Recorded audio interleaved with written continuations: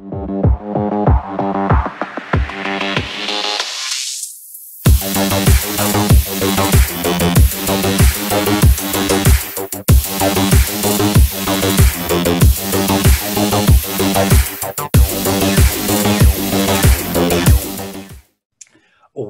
to the Minotaur's Maze, where today I'm joined by Edward Latimore. Ed grew up in the hood and fought his way out of poverty by becoming a professional heavyweight boxer. Following his boxing career, he became a successful author with a popular blog, an email newsletter, and best-selling books. He has a degree in physics, loves chess, and is an army vet, and his wizardry with words on Twitter has made him into one of the most widely respected influencers in the space, having amassed a massive following of over 131,000 people. Ed, thank you for being here and welcome. Hey, thank you for having me. It's always a pleasure to sit down and have a conversation with someone who cares to hear what I have to say, man. Brilliant. Well, it's quite a story. I mean, there's obviously a lot to unpack there. So, the journey from hood to army vet to boxing to writing to becoming an influencer, that's a massive story. So talk to us about the beginning. So talk to us about your life, early life in the hood. Obviously, we've all got preconceived notions, especially living here in the UK, about what the hood is like in America. But what was it actually like living in the hood in your childhood? Oh no, I mean it's one of those things you get used to it and you learn to deal with, I guess, the lack. It's a constant lack, and you develop your own coping mechanisms. Like I developed mine for figuring out kind of how to get what I want, and or more importantly how to just get through each day. And then when I realized, it really helped me understand that if you want to change a situation, you have to put some work in. And if you put some work in, things then tend to happen that are good for your situation, not bad for it. But like, I mean, I think in terms of the daily life, it's probably it's pretty close to what I think a lot of people imagine it to be, which is there's a strong criminal element that is ever present. There is a what's the word I say? Kind of, it's not crab in the bucket mentality, because that implies people are actually trying to get out. It's almost this pride in ignorance. It's really making your flaws kind of virtues, and that sometimes works, but it doesn't work if you're not trying to make a difference and move on. And what I realized early on is that a lot of progress that I would have to make in life was going to come at the expense of a sense of comfort. And not that I ever really had one, but I think a sense of comfort and stability. Those are interesting ideas, certainly, that people aim to acquire, but they don't really mean much to me. I mean, they're just not worth that much in the grand scheme of things. So that's very much kind of how that went down. Okay, so well, what was the first step out of the hood? So what was the first thing that obviously you wanted to make a change? So what did you do to make that change? I think one of the first things that I did was I realized that, or at least when I was younger, I always thought education was a way out. So I tried to do really well in school. I understood very well the idea of not making mistakes. Like, you don't have to be brilliant, but if you don't make a mistake, you tend to keep yourself in position to do well. So I try to avoid making big mistakes, or things that get you in trouble with the law or illegitimate children. Those are the big ideas, because even if I don't know exactly where I want to go, I know how to avoid going to certain places. I may not know the destination I'm trying to get to, but I certainly know where I'm trying to not go, and that makes a big difference.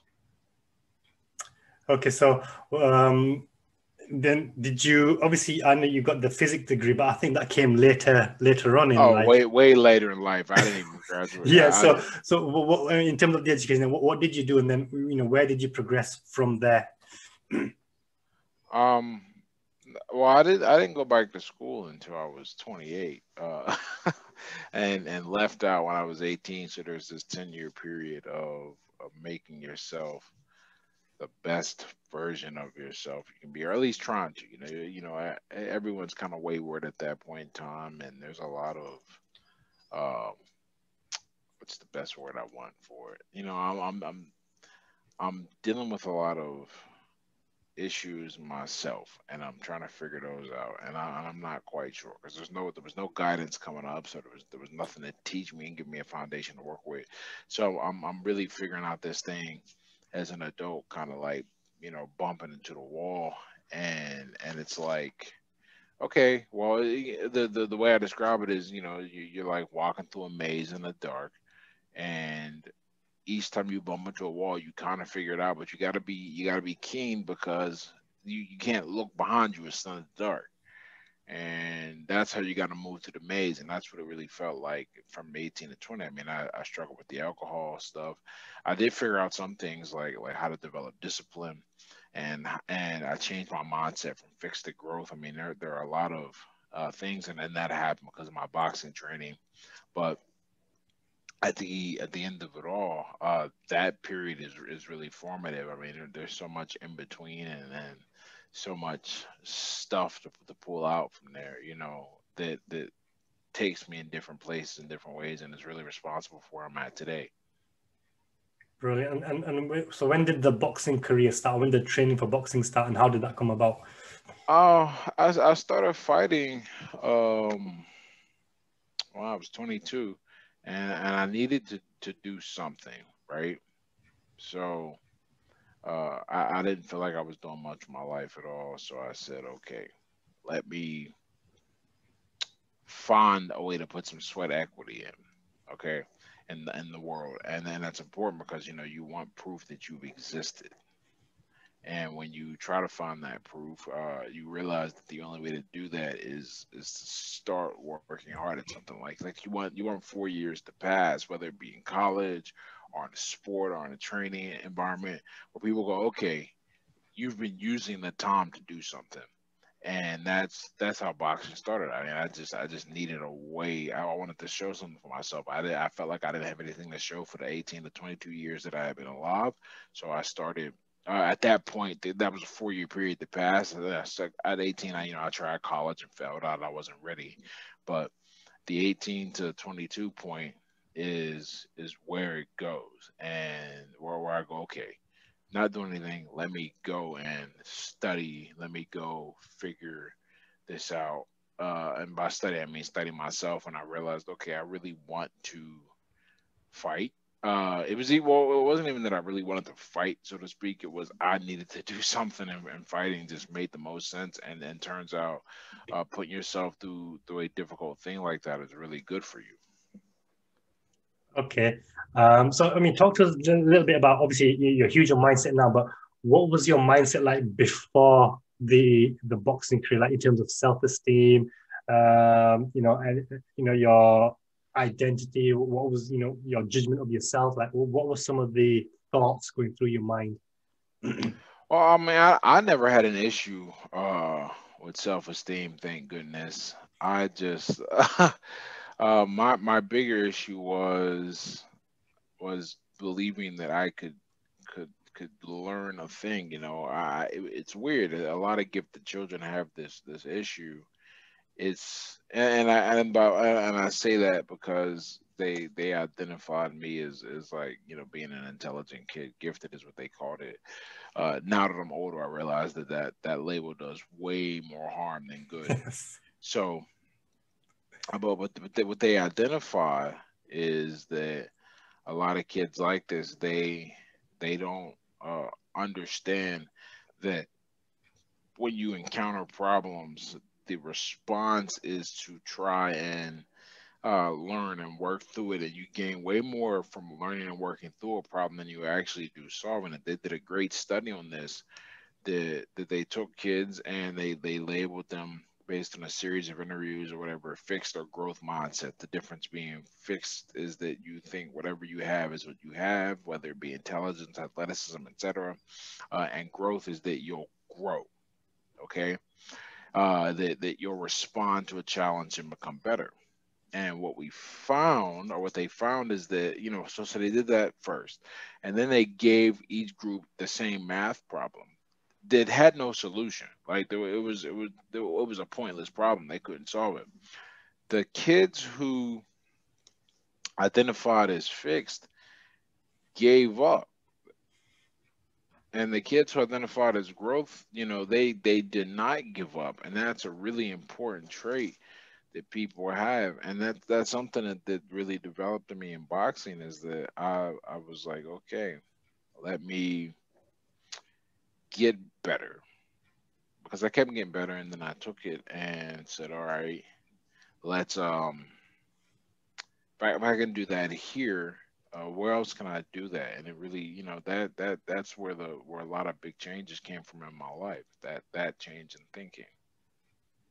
Okay, so how long did the boxing career last, and can you maybe talk us about some of the highs as well as some of the lows in both results and in mindset? I fought for what, 12 years, I think 12 years maybe. Seems about right. And the highs and lows, I mean, there's never, you don't really pay attention. There's no concept of a high or low in mindset, I guess. You don't really pay attention to that. Instead, what you learn is that you just keep at it. It's persistency. That's all it is, and persistency doesn't care about how you feel in the moment or how you feel during the day. It's just a thing. It's not a push.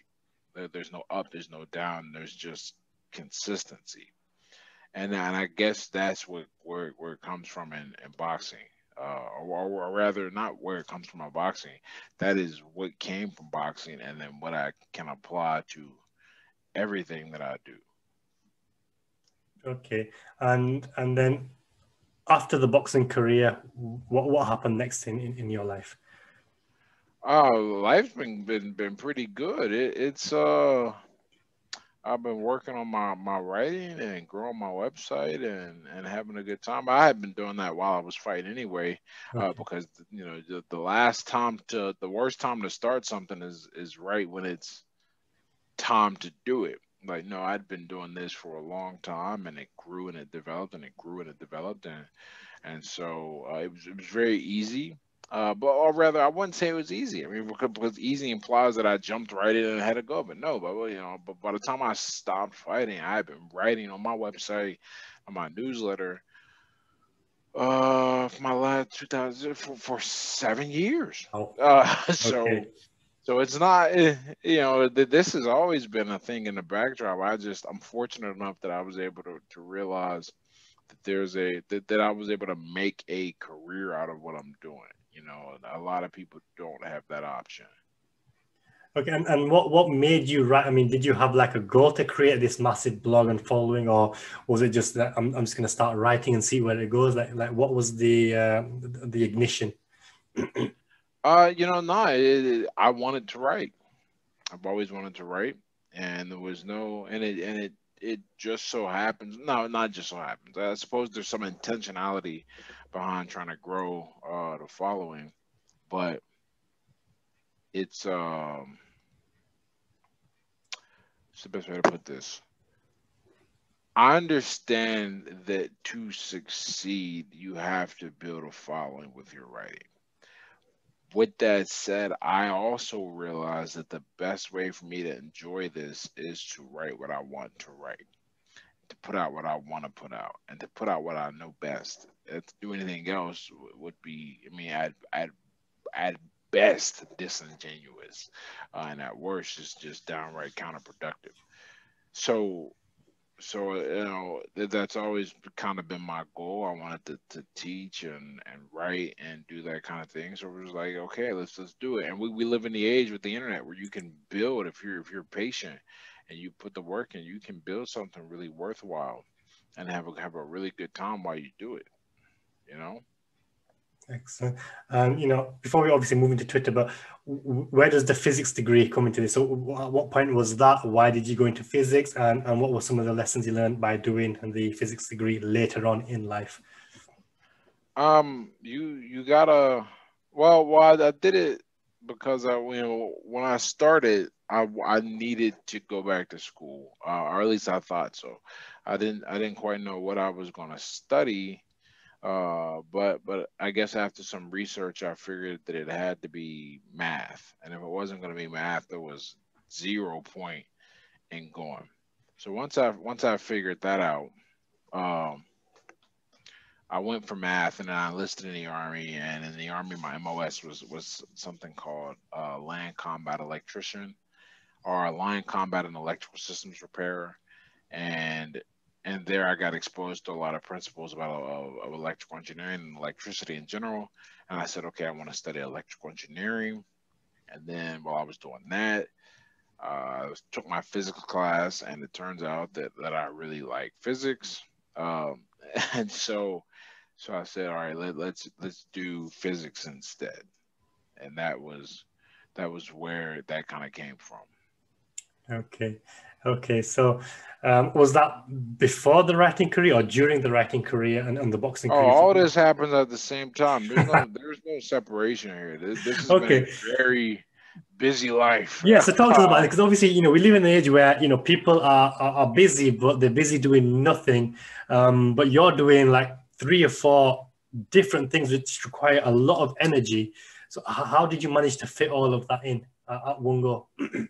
I had a lot of help, man. I had a good girlfriend. I wasn't drinking either. That really helps, because that wastes a lot of time. I stayed really. I had purposes and focuses. I didn't. It's amazing how much time you can find when you're not wasting it. So that is one of the things that I think really helped, that made a difference, is that I wasn't about just being a fool. I was trying to actually be productive in my life. Okay, so you've started this writing career. So did the blog come first, or did Twitter come first, or did they come at the same time? So I started Twitter. Um, well, I mean, you can look at it and see when I first made the account, but I don't like remember um having Twitter. And I'd always had a blog in some form or fashion. But the blog as we know it today, I think it's safe to say that didn't exist until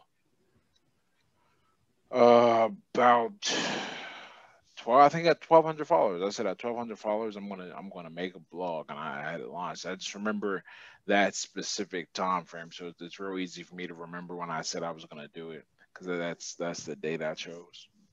okay, and so talk to us about the blog then and the Twitter. So it's been obviously a long journey, but how difficult has it been to build a following, and how long has it taken Oh before you yeah. would say it was successful?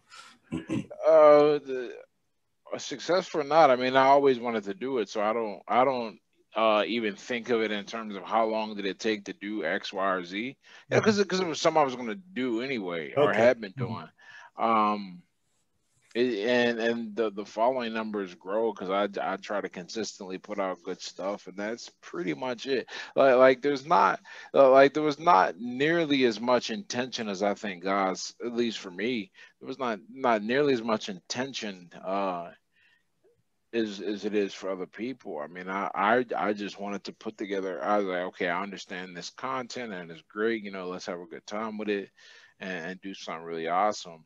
And if people resonate, great. If not, but I figured they would resonate, like because I fundamentally believe I'm the most interesting person that most people are ever going to meet, and I think carrying that attitude certainly helps and makes it more likely that I'm going to succeed in something like this. Okay. And well, for obviously, a lot of the listeners are that might not know. So you've got 131,000 followers on Twitter now. That's a huge number. But what impact has popularity on Twitter and your blog done for you and for your life? It makes me a lot of money. That's pretty much that's cool. Connects me with some people. I mean, having people forget that social media is just a tool. That's it. And I've been really smart about how I go about using that tool. And that tool continues to pay and connect me. So those are the two big changes. And then there's also a third change that I think a lot of people don't think about is that it creates this kind of standard for behavior. Because I didn't build it being an asshole, I don't. I'm not really compelled to act like one. Plus, I try to set an example and live by anything I put out there, which is why I put it out there in the first place. I mean, it's not just nonsense. And so in doing so, I get to create. I get to make myself a better person, man. I really believe that. Okay, so obviously Twitter is the dominant platform that you're on, but most people wouldn't consider Twitter as a platform to build a business or to make money. But so just explain quickly how you can actually use Twitter to make money and why it's so powerful compared to the other more traditional, the other social media platforms. Um, I don't. You know what's funny? I don't know how people don't how they make money on other platforms. Like I can't figure out how a person does this on IG or Facebook. I mean, maybe paying for ads. It's simple. You create a thing, you put it out there, and if you understand the marketing ideas and how to get people to engage in your writing, then you've done a good job building yourself up authentically and correctly. It's just it's a breeze. It's not even work. You know. Okay, so it's obviously it's literally obviously picking a theme, setting your profile up, and then just putting out content on a daily basis, making it engaging. But then obviously you need to have some kind of product to sell. So talk Oh to us yeah, about. yeah. You create something based on everything on things that you know or things that you can do. So like you can't just create a product and or rather if you don't know anything, you ain't gonna you weren't gonna be anything anyway. All the internet has done is allow people to reach out and distribute their knowledge to a wide base of people quickly. So and then with I mean with huge reach, like it's really crazy. Yeah, and talk to us about some of obviously you make a lot of money, but talk to us about some of the connections you've made because of Twitter, which you Oh, probably wouldn't have made. tons.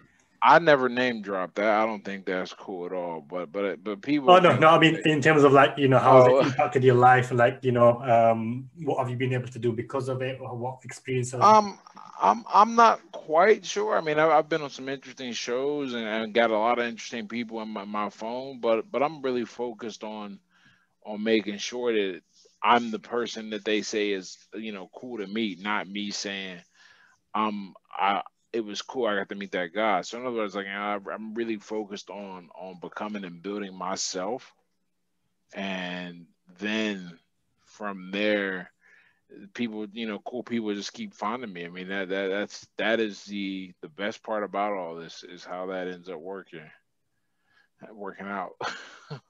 Yeah. Okay. So, like, I've taken your Twitter course. I mean, I've probably bought engagement is the new cooking a few times because of the different bundles now. Open disclosure, like, I haven't spent a lot of time on Twitter, but when I have, it obviously does work. Like your the things that you teach, they do work. I've experienced it. But I'm going to talk about something which I know a lot of people struggle with and it's the fear of what people think. And I know you've got a book called Not Caring is a Superpower. Where did your not caring about what people think attitude come from, and is it something that comes naturally or can you develop it? I think we all have a different leaning towards it. I probably lean a little more naturally towards um like low neuroticism, low I don't sense of self, fairly strong identity and everything, like not easily swayed by the public and things like that. And I think what ends up so that makes it easy for me to live it in terms of to talk and teach about it.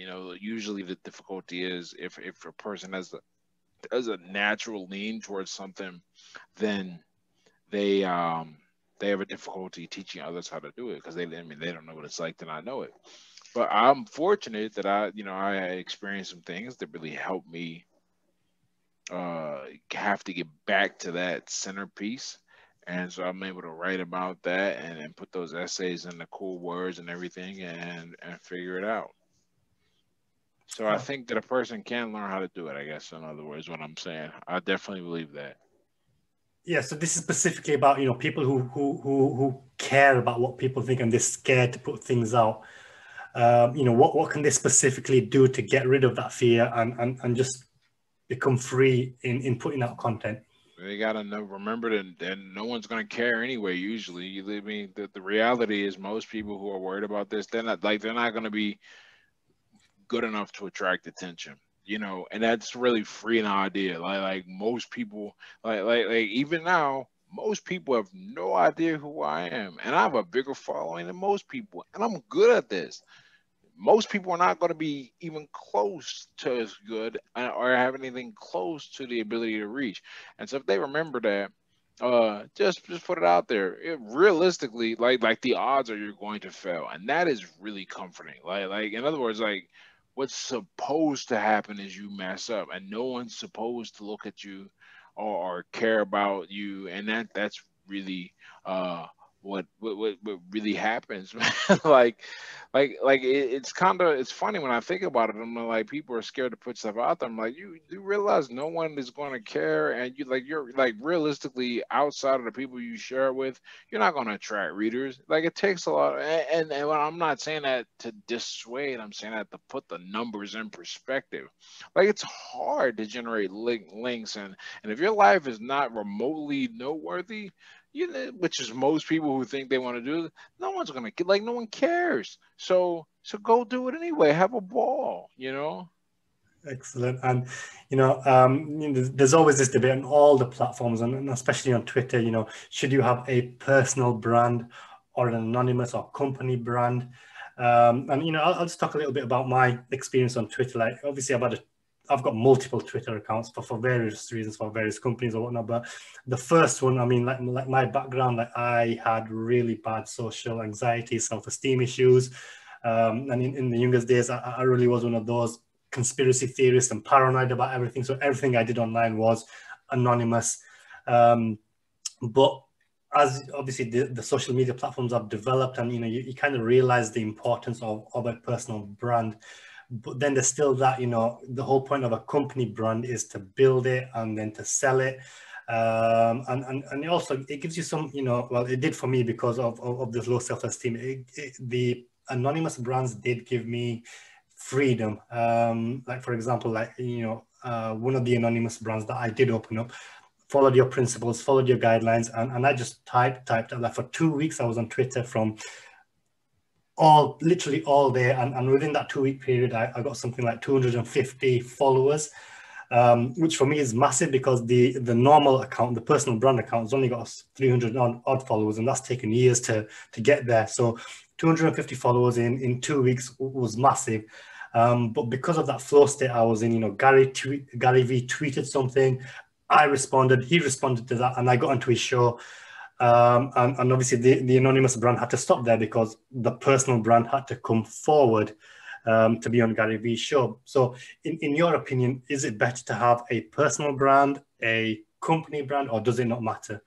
Depends on what you want to do. That's the honest to goodness truth. It just depends on what you want to do. Not everyone's on Twitter to do anything remotely like me. I mean, I'm not trying to do remotely like anyone else. It makes sense for me because my background, who I am. I mean, I couldn't be proud if I wanted to because of my fight career, and so it just made sense to lean into it. Maybe that's not your thing. Maybe you're trying to build an actual brand to commercialize and a product to develop. If that's what you're trying to do, it makes no sense for you to have a personal, or to not have a personal, I guess, or to have a personal. You just got to figure out what your goals are. Once you know that, the answer usually becomes pretty clear. But the long end of it is that one size does not fit all, not even close. You gotta know what you're trying to do. Okay. And what are some of the benefits of the personal brand that you've witnessed, and what are some of the drawbacks of having a personal brand?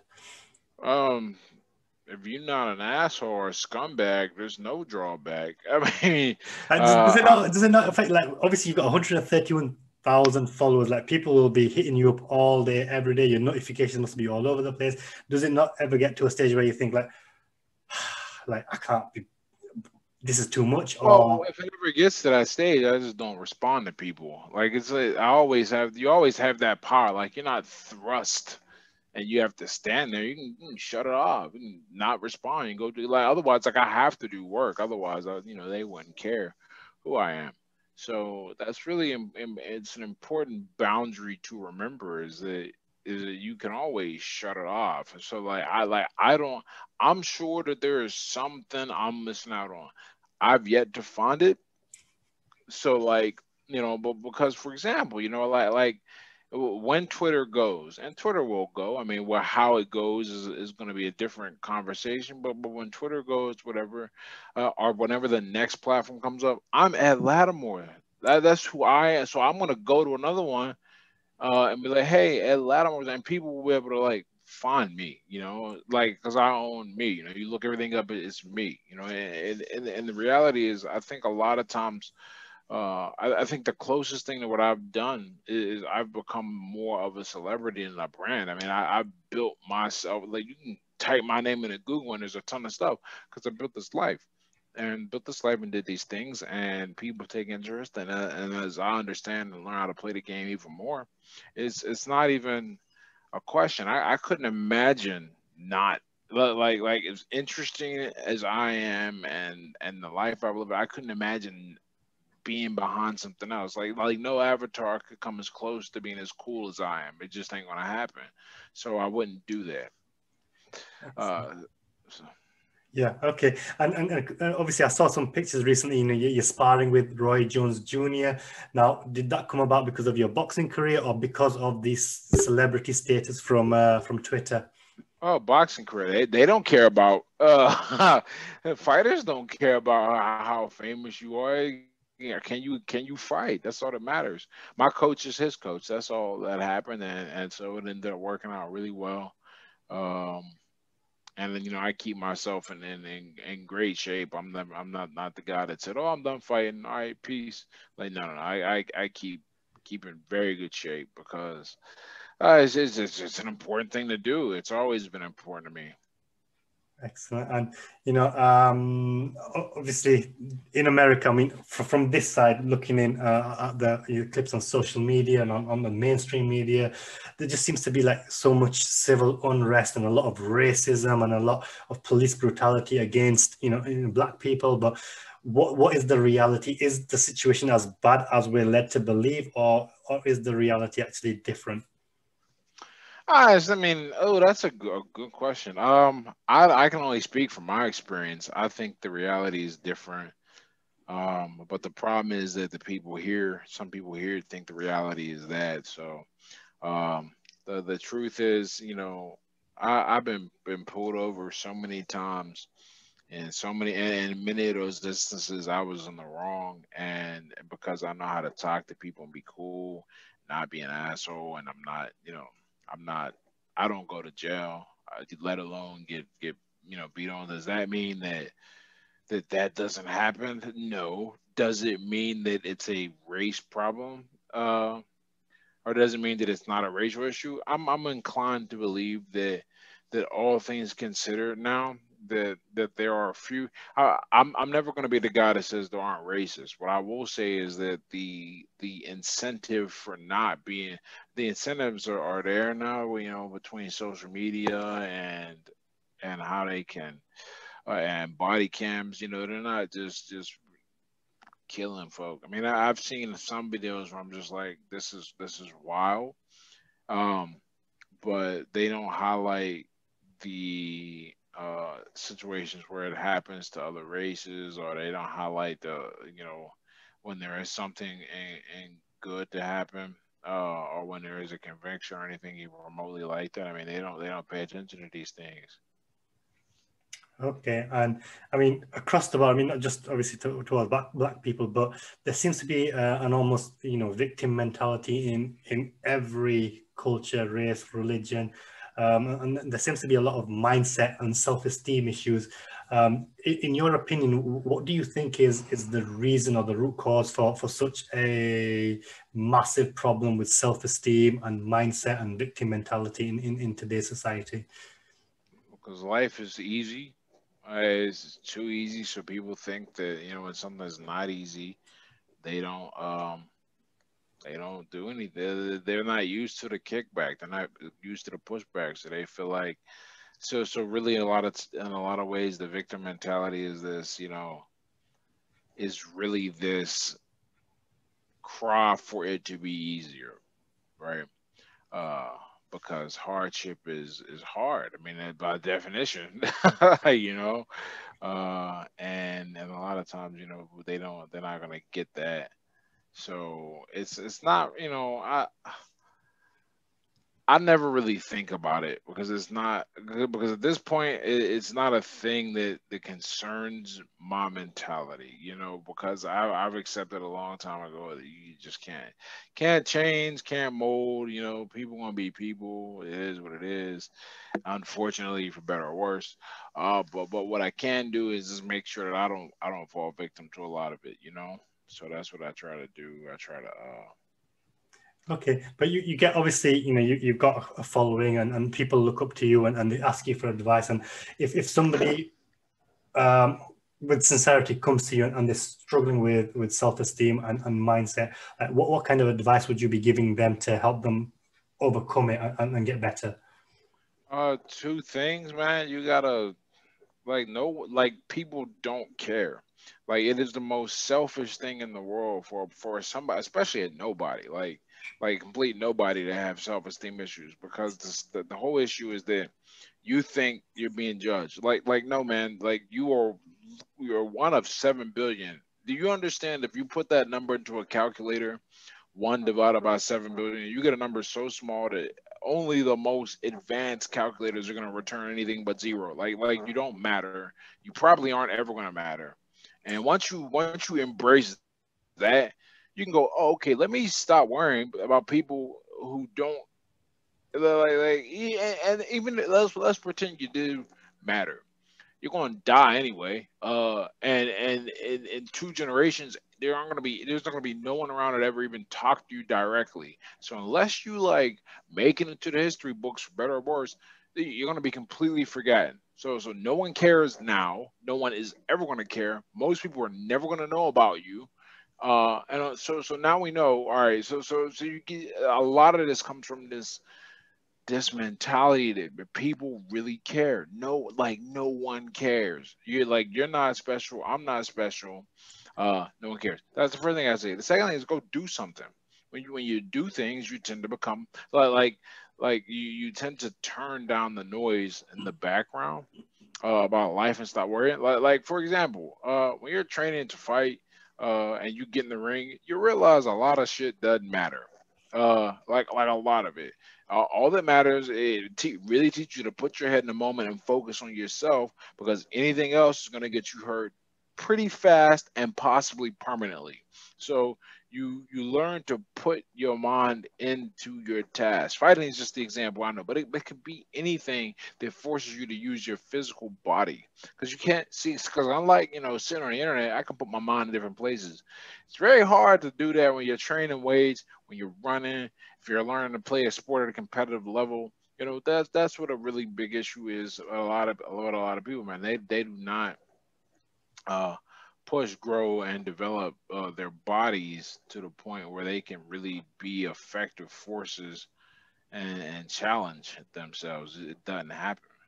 Okay, so just to recap then, firstly, stop caring because nobody cares. And secondly, do something physically challenging. Because I saw your tweet earlier on as well. And you always recommend the first change you need to make is a physical change.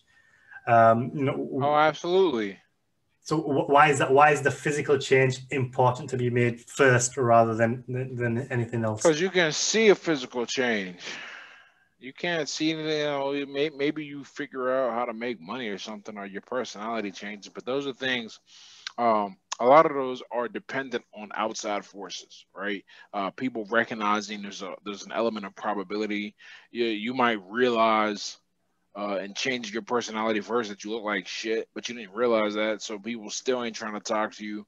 But when you improve the first impression layer, or our site is the first impression layer, when you improve the impression you make on that, you see what happens. You like a real reaction, and then the world reacts well. And now and then more importantly, you know that it's possible to change something and do something. So I don't like anybody who needs. That's another thing. If you have a self-esteem issue, come talk to me after you put the time into getting your body fat below 15%, getting your BMI over 25 at the same time, and learn how to groom, and spending at least let's say $500 at the broke low end on your wardrobe. Let's see where you are after that. Excellent. And obviously there's a lot of fear out there at the moment. It might not be obviously related to physicality, but mainly because of coronavirus and COVID, and everyone's losing their minds, losing their jobs. Like what advice do you have for people that are struggling right now, and they've got doubts and they've got fears? Like what could you say to help them to move forward? You go do something. You got to do something, because there's nothing. No one's fear ever got alleviated by sitting still, and going, okay, I'm gonna figure this out. Like, no, no, no. You have to make the fear. You have to figure out, okay, what is it that I'm afraid of? I'm afraid of losing my job. Let me go get another one. Let me figure out how to make some money. That's pretty much how that goes. And if you're not ready for that, then you got a rough road ahead, because the world is not going to stop for you. It does not care about you and what you want to do. That's just a fact. And people worry too much about things like that when doesn't matter. Let's pretend the virus is like, let's pretend the virus is like, I'm gonna take some people out, and everyone who's left won't have jobs. The economy's gonna be crushed, and then we know that. Well, why it's happening? What are you doing to make sure that you're not vulnerable to that? What are you doing to make sure the future can be better? Those are the things that you have to do if you're afraid, and that's for everything. Whenever you're afraid, take action. That's your only choice. It's the only choice that makes sense. When you're afraid, take action. So, I mean, following on from that, so have there been periods in your life where you've been afraid, and what was the fear, and what action did you take to get over that fear and progress forward? Took action. Always, it's the same thing. Take action. Like, do Take you have a action. specific example? Like, when was the time when you were really afraid? Why were you afraid? What did you do, and what was the outcome? I used to be afraid of dogs, so I got used to being around dogs, and that was because when I was a kid, we were attacked by some Dobermans. So when I was a little kid, but eventually I just kept putting myself around dogs, and I learned to deal with it. I used to be afraid of lightning. That went away when I joined the army, and I was forced to like march outside, and then so you get desensitized. You keep taking action. I was afraid of going back to where I was, so I'm always working towards improving my life and making sure I have money and skills and ability. You got to raise the bar also for what you're afraid of, and then push. That now it's not enough for me to be afraid of being poor. Like I will never be in the project again, like ever. I'm almost halfway done with my life.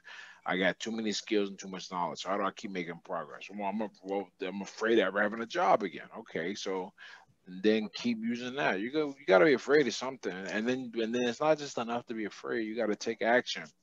It puts you in a position where you're not afraid of that thing. and keep moving and working towards it. Action is the remedy for everything. I mean, so that's really interesting because I mean, you're talking about yet you're afraid of going back there, and that's almost like you're motivated to keep striving forward. Whereas we're living in a time where people are like saying, ignore your fears, only focus on gratitude, only focus on the good things. But the fear, that's actually a very powerful motivator. Yeah, it's both. You got to have a thing you're striving towards or something you're running away from. They're not competing ideas. People get caught up in thinking that you can only have only have one idea and one solution to a to an open-ended problem, and that's just not the case. It's two ideas at once. I am not going back, and I'm going to be better. I am content with what I have, but I'm ambitious for more. I have a chip on my shoulder, but I'm also better than everyone else. And they've actually proven it, though, that attitude, that last one, is something that all successful people have in common: the ability to hold these dual ideas in their mind and live them both, because that's the only way. There's no extreme that gets you where you're gonna go. It's just not possible. Excellent. And so where is Ed Latimore going from? Like, what is your mission? What is your why? Where are you going in the future? I'm gonna keep writing and developing and growing, and wherever that takes me is where it takes me. Like the meta idea is to always push myself and develop myself and leave the world a better place than how I found it. That kind of ensures I don't stay selfish, and by doing that, like some of my ideas, I might go back to school and get a master's in something related to atmospheric science or the environment. I'm also might fight again. I'm working on some books and just continue to interact and grow. I'm really fortunate, man, that my life is such that I can live this way. Not everyone has this experience. And when I say fortunate, what I mean is that I was able to go through these things, grab lessons, and still be able to deliver and talk to folks. That's really what Yeah, you matters. worked hard. It's not fortunate. It's not just been given to you. You've worked hard. Like No, we discussed. right, but I could have been born, in 1908, man, and there's no internet, so who knows what I'm doing. I could have been born in 2010. Or rather, that's too early. 2020, and so I spent all mine. So I'm too young, and I'm not working on it. And then this happens. I feel bad for a lot of people who are just coming out of college when Corona happened, because then the jobs drop.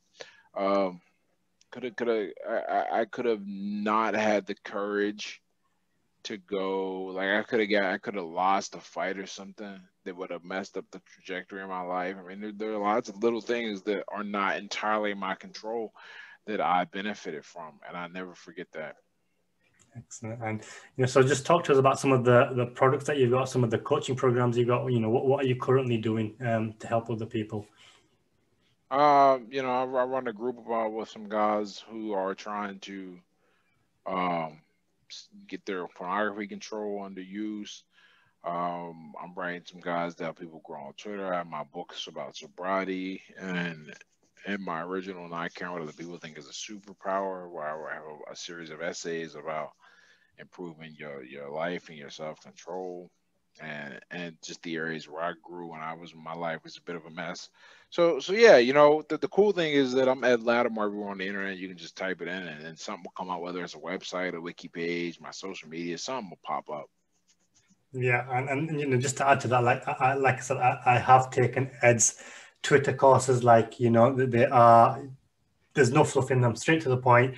A lot of education in there, a lot of great points. And I mean, I can't say like I've built a massive following, but that's my fault because I haven't spent a lot of time on Twitter. But the times I have spent on Twitter and implemented those principles, they do work. And like I mentioned before, it was because of those teachings, because of what I did on Twitter, which got me in onto Gary Vee's radar, which is basically the catalyst for this podcast and all the people I'm speaking to now. So, taking online courses can be powerful if you put in the work, and I 100% endorse Ed's courses. And we will be putting links below. They're not affiliate links, so I'm not making anything from it.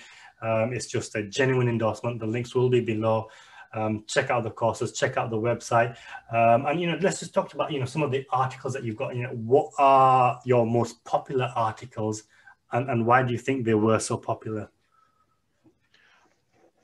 Oh man, I they because they resonated with people at some level. I mean, the internet is people looking for answers, right? And so the most popular things are things that people are looking for answers to. Aside from entertainment, I don't really write entertainment. I write answers.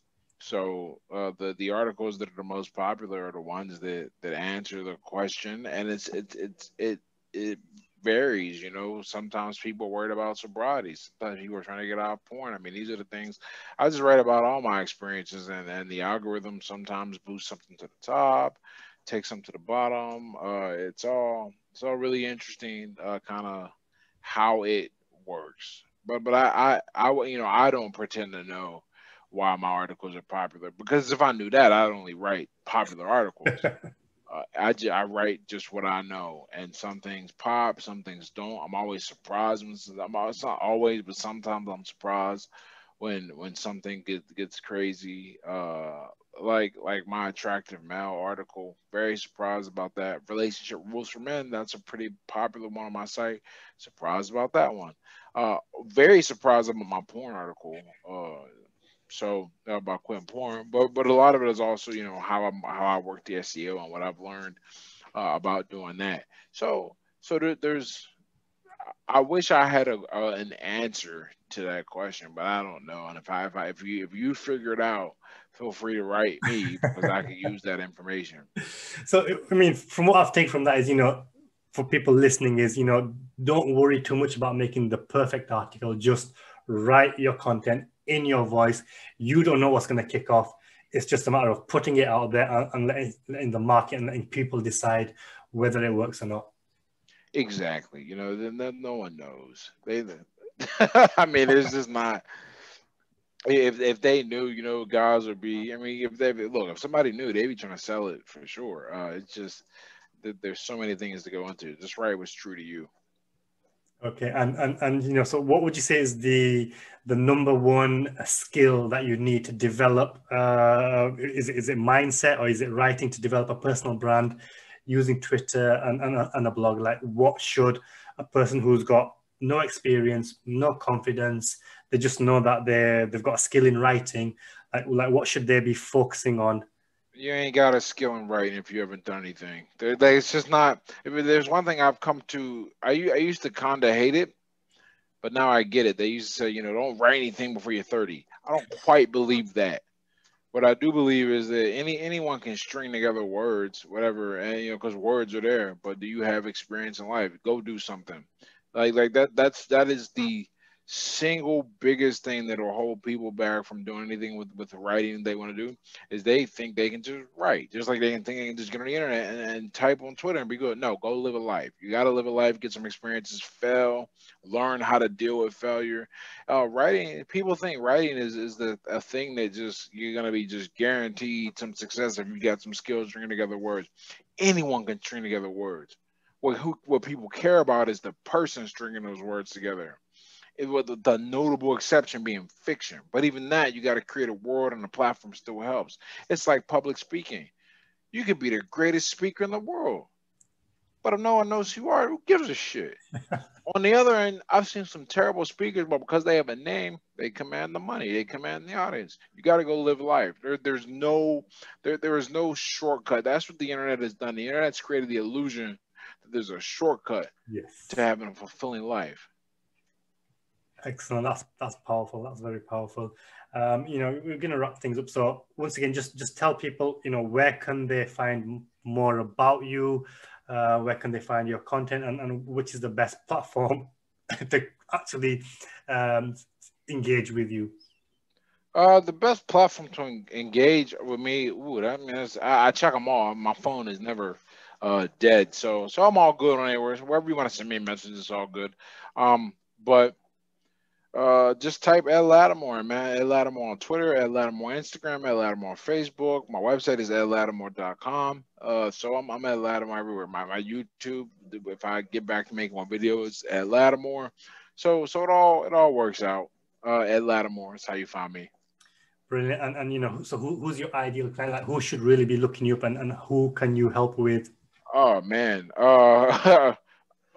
I wish I had an answer for that. Yeah, that's the thing. I don't think about these things. I'm very centered on what I want to create. Whoever finds it is whoever finds it. And I think a lot of people can get a lot out of me. Some more than others.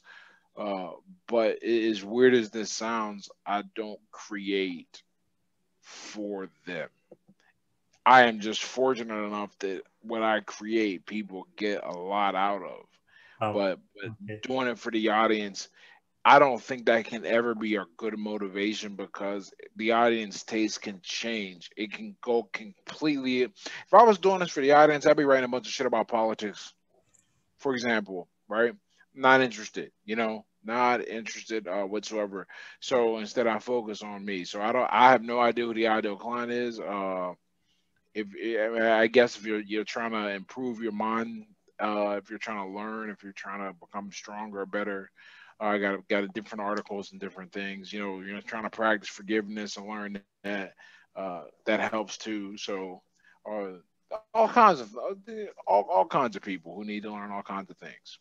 Brilliant. And you know, that's, I mean, I don't want to label this one, but that's so interesting because everyone else is teaching that you got to niche down, you got to know exactly who your ideal No, I client am I am anti niche. I tell people that all the time. Fucking niche, man, because you're the product, not and you're a person, and persons have personalities that don't fit in the neat little boxes, man. And I think that's one of the reasons I have such a big following is because so many people can relate. If I was just talking about one thing or the other, okay, I'd be stuck at, who knows what I'd be stuck at. But I'm me.